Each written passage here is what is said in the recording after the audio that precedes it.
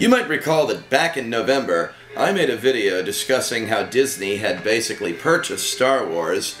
Yes, that's true. Disney bought Star Wars, for those of you who have just forgotten. Anyway, I'm not really worried about that at all, because why should I worry about it being too kid-friendly? It already was too kid-friendly with the prequel trilogy, particularly Episode 1. Anyway, since then, I have heard that J.J. Abrams, who has directed the two most recent Star Trek movies, has been brought on to helm the new Star Wars movie, Episode 7, which will be out in May of 2015, I believe. And ever since I heard that, I thought, that's great, but who's writing it? I'm more concerned about who's writing as opposed to who's directing. A director plays a very vital role, but I think a really good writer is far more important. Now, a writer-director, that's also good. In fact, that's probably the best of both worlds. But I did find out who was writing Episode 7. It turns out that Michael Art, who wrote Toy Story 3, is going to be writing Episode 7 for Star Wars, and that turned out to be an outstandingly good movie. So I think the franchise is in pretty good hands there. When George Lucas was kicked upstairs and pushed out of the way, it was probably the best thing that could have ever happened to Star Wars. I mean, why not? Roddenberry was kicked upstairs and pushed out of the way when Star Trek was going into development for its second film. And, you know, two people who had never worked with Star Trek had worked on that before and made it sensational. You know, Nick Meyer and of course Harve Bennett. But anyway, we're not talking about that. We're talking about Star Wars Episode 7, 8, and 9, since there will be 3 new ones. As I said, writing for Episode 7 will be Michael Art, who wrote Toy Story 3. But I have also found out that writing for 8 and 9 is actually veteran writer Lawrence Kasdan, who had worked in Star Wars before, with Empire and Jedi, co-writing those scripts as well. So, that means the franchise is in good hands. He'll be working on 8 and 9, by the way, while Michael Art works on 7. So we know the franchise is going to be in good hands, not to mention familiar turf. So that's a good thing, of course. And of course his track record with both Star Wars and Indiana Jones is practically flawless. So, I got no complaints there. So, I guess there's really nothing to worry about at all, well, for Star Wars Episodes 7, 8, and 9, particularly Episodes 8 and 9. I mean, if Kasdan's going to be doing those, then we know they're going to be great, because he did such a great job on both Empire and Jedi. Actually, Kasdan was also more for the idea, going into Jedi, that Han Solo ought to sacrifice himself for Luke and Leia. Of course, George was against that. Then again, maybe that all worked out for the better, because Han Solo is equally as funny in Return of the Jedi as he was in the other 2 films, so maybe there's nothing to worry about there.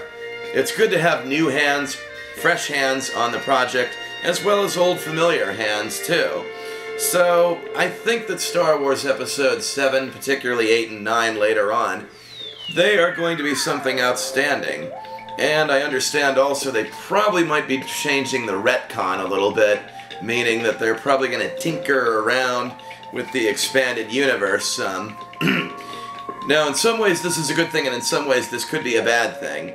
I'd hate for them to have to undo the whole Mara Jade General Thrawn thing, because I kind of like Mara Jade, and I like the idea that the new Jedi Order are allowed to take wives and raise families, because in that expanded universe story, of course, Luke and Mara married. What I hope they do change is the death of Chewbacca in the expanded universe, because Chewie was my favorite character. You know, why not kill off someone no one cares about, like fucking Jar Jar Binks or something? But anyway, I mean, if they do that in one of the next episodes, 7, 8, or 9, whatever, that could only make the whole thing even better. I mean, there have been times when Disney has killed off some cute characters to benefit their stories, but as far as I know, Disney's not really that much involved in the project. It's just whatever J.J., Lawrence, and Michael are going to do with this franchise. So, I'm not really worried at this point anymore about what's going to happen with episodes 7, 8, and 9. If they decide to bring Justin Bieber in there as a Jedi in training, or more Ewoks or something, then that's the time for panic. Then that's the time for outrage.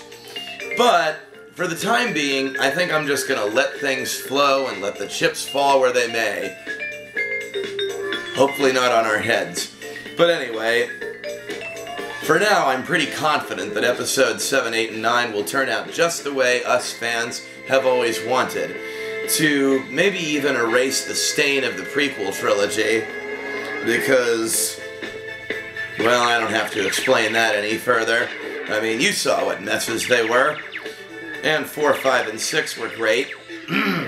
And so, who knows, 7, 8, and 9, they could be outstanding. And as I said in my November review, wouldn't it be nice to have at least one, maybe two more Star Wars movies that actually are damned good? I mean, no longer to say, hey, those 3 original films were awesome. Let's see more of those. And yeah, we might get 3, maybe even just 2 more awesome movies. So, yeah. Whatever they do with episodes 7, 8, and 9 at this point, I'm all for it. As long as it doesn't include any more Ewoks or more teen stars, or that sort of thing. But personally, I would love to see an aged Luke Skywalker take on the role of Ben Kenobi as a mentor to a younger Jedi in training. That would be something.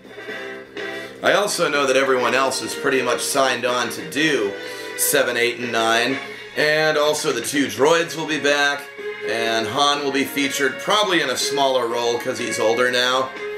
But to see Luke as a Jedi Master training a younger generation of Jedi, I think that would be awesome. Those are my thoughts. I am excited to find out what JJ, Michael, and Lawrence are going to do with this franchise, and I'll see you next time. May the Force be with you. Always. Oh, before I wrap up, I do have to make an apology. I meant to say Battlefront 3, not Battle Force 3. Sorry about that. I don't know what kind of brain fart I was having when I made that review back in November, or that short little video, but I swear to God, this sort of memory loss will never happen again. Never.